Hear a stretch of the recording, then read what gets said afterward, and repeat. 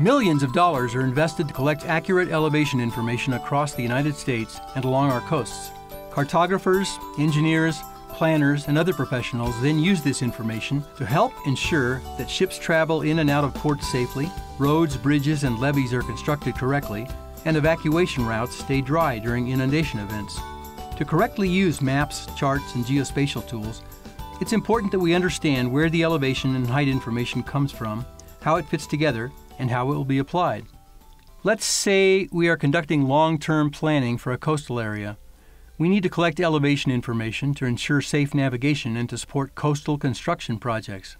NOAA Airborne Topography LiDAR uses laser technology to provide accurate height information for land surfaces, as well as shallow water depths and objects such as houses and vegetation. NOAA hydrographic survey ships use sound waves in the form of sonar to measure water depths. In order to align elevation data from various sources, we need to pick a common starting point. The most commonly used reference surface, or datum, is an ellipsoid, an idealized representation of Earth's shape.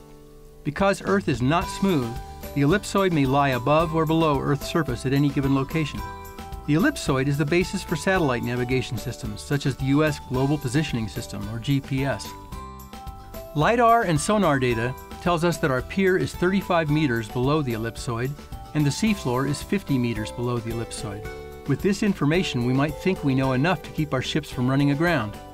But because water levels are always changing with tides and other meteorological and hydrodynamic effects, we need to use a different reference frame that accounts for changes in water level. Tidal datums are local reference planes defined from water level observations. For navigation applications, the generally accepted vertical datum of reference is mean lower low water, the average of the lowest daily tides over the 19-year period referred to as the National Tidal Datum Epoch. So, we need to transform our elevation information from an ellipsoid reference to mean lower low water to best support navigational needs. Fortunately, NOAA's Vertical Datum Transformation tool, known as VDatum, allows us to realign existing datasets from one vertical datum to another. Using VDatum to transform our heights from an ellipsoidal to a tidal datum, we see that our pier is 10 meters above mean lower low water, and the seafloor is only 5 meters below mean lower low water. This means our ship will have to have a draft less than 5 meters, or find another pier at low tide. Now, turning our attention to onshore construction. Before a new house is built, a surveyor needs to make sure the foundation is built above the high-risk floodplain. The surveyor uses professional GPS equipment to compute a highly accurate height of the ground relative to the ellipsoid reference frame.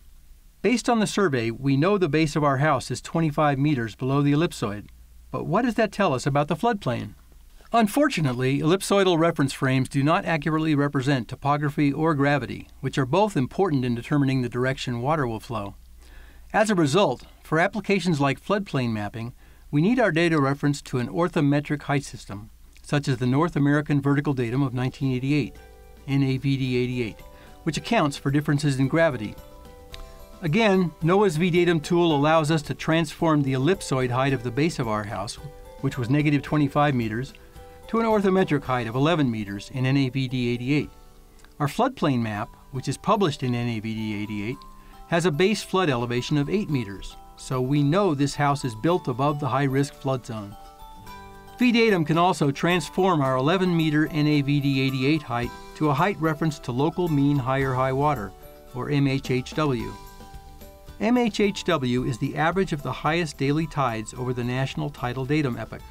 The mean higher high water datum is helpful for inundation modeling and storm surge forecasting. As these examples illustrate, it is important to understand which reference frame our elevation and height information is based on, so we can appropriately use different data sources together. NOAA's VDatum tool, which covers many parts of the United States, makes it easy to convert and align datasets for mapping, charting, and geospatial applications, so we can be sure critical and strategic decisions are based on accurate information.